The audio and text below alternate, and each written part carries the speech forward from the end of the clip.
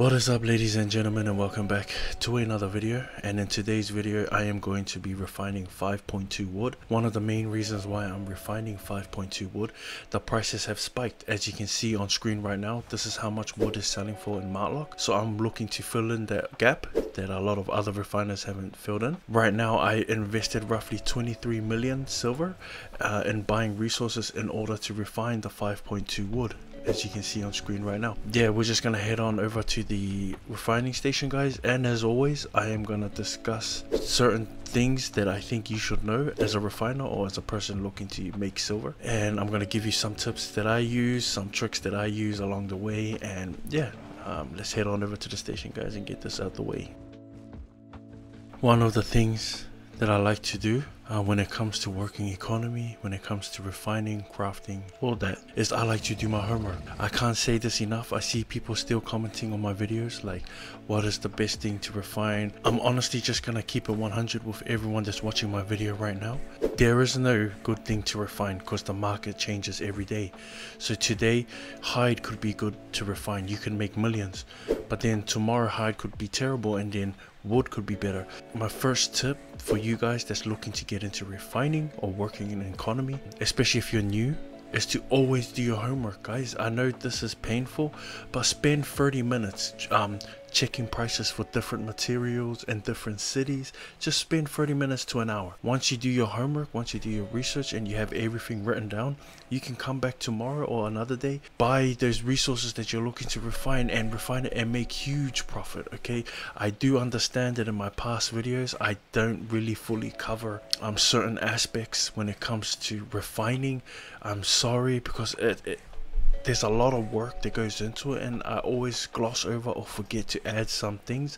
So right now the first step when it comes to refining is do your homework. I did my homework when it came to 5.2 wood, and as you can see on screen right now, that's the first thing I did. I pumped a lot of silver into buying 5.2 wood. Alright, so rule number one, always do your homework. Right, rule number two, and I think I should say this because a lot of people probably don't say it on their YouTube channel, especially a lot of economy workers, is don't be lazy. Okay, now I know it's hard for a lot of you guys and for me as well. Here's what I mean by don't be lazy. I see a lot of you guys saying in my comment section, but Musi, transporting on an ox takes forever. I know, I did that myself. That's how I managed to get a mammoth. I started small, and all I did was 1 hour a day. So if you can spend 1 hour a day gathering, 1 hour a day transporting and refining, doing buy orders, 1 hour a day going to the black market, then you can get there. Alright, there's no excuse. If I could do it, you could do it. You've seen my channel, my YouTube channel. I've done a lot of bandits where I've lost $1 million sets. I've done a lot of CTAs where I've lost $1 million sets. And I've done a lot of ganking. They're all on my YouTube channel. You can see them. I made time to do PvP and so on, and also work on my economy. And I did it when I had no mammoth. I started off using just an ox, a tier 8 ox and a winter's bear. Okay, I would transport hide to Matlock, refine it, and then sell it. I would also transport fiber from Bridgewatch to Lymhurst and then refine it and then sell it, and I would be making my passive income from there. I would also spend 30 minutes doing buy orders for flat tier 3 gear and transporting it to Leon to the black market and making, I don't know, 2 to 4 mil per transport. So if I can do it, you can do it. It just comes down to your routine. Do you have a plan set in motion where you can achieve these goals? So what I will do is I will try and make between 8 and 10 mil a week. So I would set a goal for myself, all right, at the same time as doing bandits, as doing some ganking, as CTAs and so on. I would set a goal. Before I even had a mammoth where I can transport a lot, I could only transport small amounts. I would set myself a goal of making 10 mil a week, and I would achieve that goal with or without premium. Alright, if I had premium, it would be a lot easier, but a large majority of the time of me achieving these goals was without premium. So every week I would set a goal of 10 million, and if I achieve 10 million within 1 week, that extra, let's say I have an extra 3 days, let's say it took me 4 days to reach 10 mil silver, or 5 days. The last 2 or 3 days, any extra silver from that I achieved, that goes towards buying gear that I can int or go and test out in the black zone or the red zones. All right, so every week I would set a goal for 10 million. I will have a plan in mind on how I can achieve that, how I could reach that. So I will do some refining, some transporting to Leon, and maybe a few gathering. I'm not really a huge fan of gathering, but I am a huge fan of transporting and refining, and also transporting to Leon, and using my focus to focus craft either food or weapons or armor. I will do that every week and just achieve 10 million. Some days or some weeks I will get more than 10. I will get like, I think the most was like 16 mil in a week. And if I made that a habit every week, I would always have silver that I could keep and save up. Now that I'm at a mammoth, it's just, I can make 10 mil a day. But I want you guys to understand that the second most important rule is don't be lazy. Have a plan, put it in motion, work every day in achieving that. Because I see you guys writing in my comment sections, I don't want to do it, takes too long. But if that's your mindset, if that's your goal, that you can easily give up, then that's you, brother. Me, I'm not a quitter. If I set something, if I set a plan, or I plan to achieve something, I put my mind to it and I grind it out.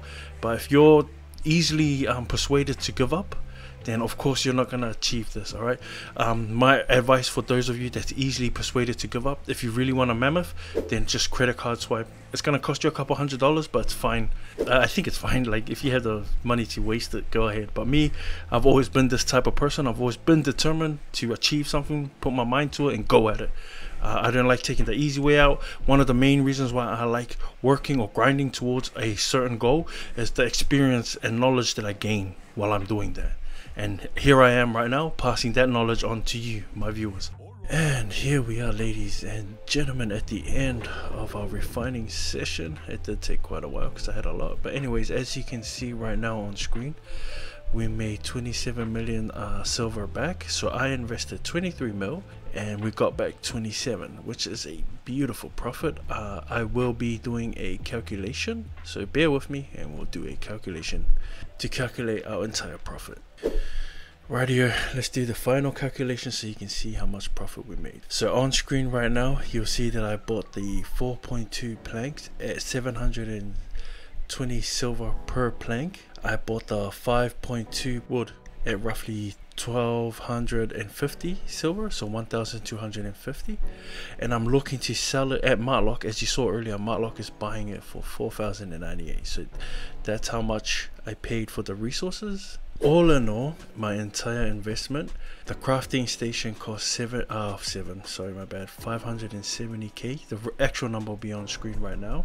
So for one stack of 999 5.2 wood, according to Albion 2D, it gives me a profit back of 1.2. The actual number will be up there. I made back a total of 5,265 5.2 planks. Each plank is selling for 4,098 per one plank. So in total, I made a profit of 6.6 mil. The actual number will be on screen right now.